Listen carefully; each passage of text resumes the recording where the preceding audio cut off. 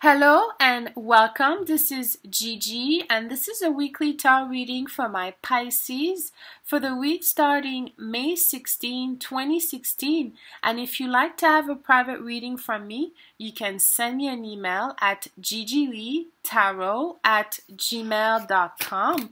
You can also subscribe to my channel. I would be very appreciative. Thank you for those who subscribed already, and welcome to my new subscribers. Thank you for your likes, your shares, your comments, your private messages. It truly means a lot to me. And I also posted below the video where you could find me on social media as well. And now, my beautiful Pisces, on to your reading. I want you to know that prior to recording your reading, I meditate and ask Spirit for guidance, and I shuffle the cards as well. So let's see what we have in the past position. The Tower. Very surprised. What's happening? Well, the good news, it's in the past. Okay. The Tower represents some type of disruption, difficult disruption, I would say. Okay, it's a major arcana. What we know so far is you have a lot of energy in your third house, okay, which is the house of where Mercury resides. So Mercury is in retrograde in Taurus, which is your third house. The Sun is there, and I think also Venus is there.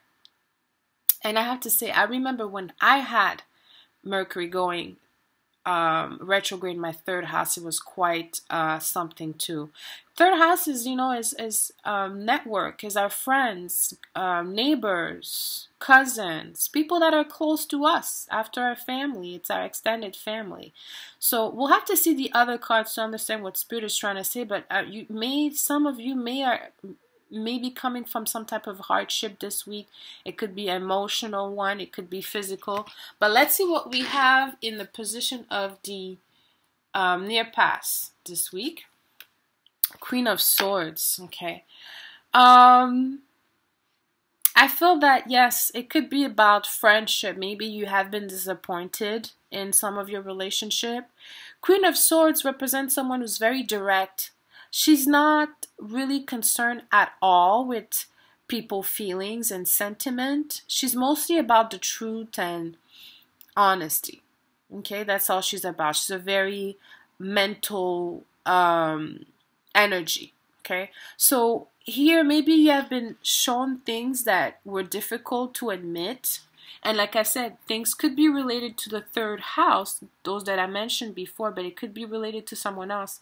It could be also that this person could be somehow, bringing you some type of obstacles, okay?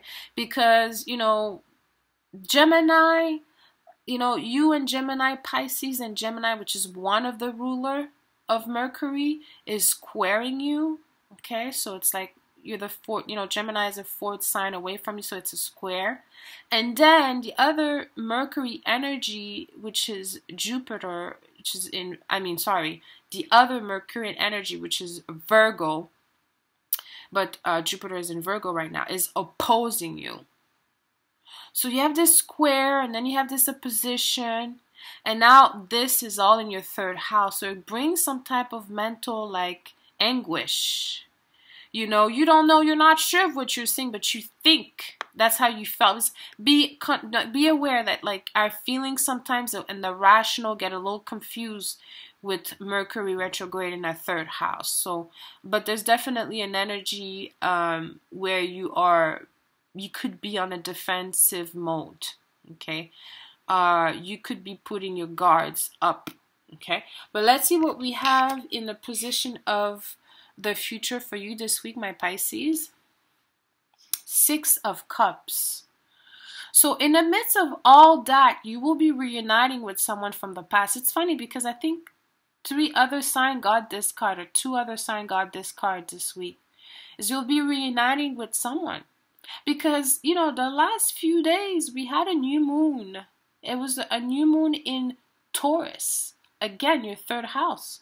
So maybe there's a neighbor that you're now you find on social media and that you're talking to, or maybe an old friend that was just like a family who's coming back into your life, or that you'll be reconnecting, because that's what the third house does. Third house is, like I said, it's people that are close to us. So some people that have been close to you for a long time will be maybe departing, or some people that you haven't been close but have been consistently with you, present in your life for the last 2-3 years. Maybe now you're going to look at it and you're going to be like, I'm not happy with that. I'm not happy in that relationship. I feel that I'm not, because like I said, I don't believe myself in 50-50. It's all about finding a balance that works for the people involved.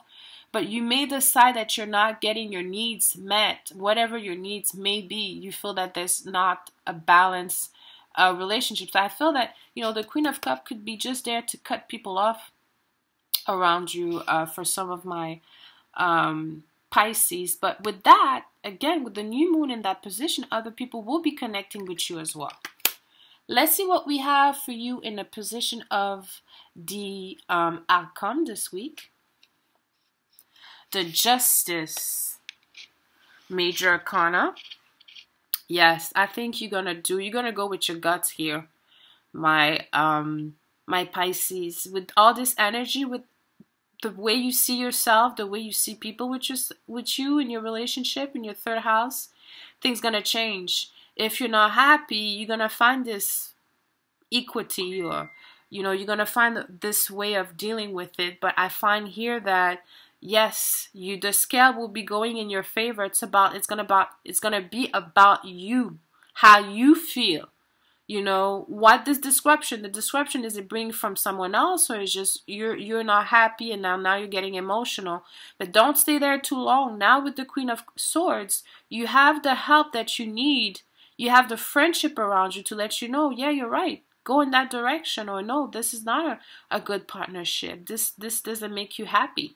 But I'm going to end this reading here for you, my Pisces. Let me know how this resonated with you. Leave me comments. Until next week, send you lots of kisses. I love you.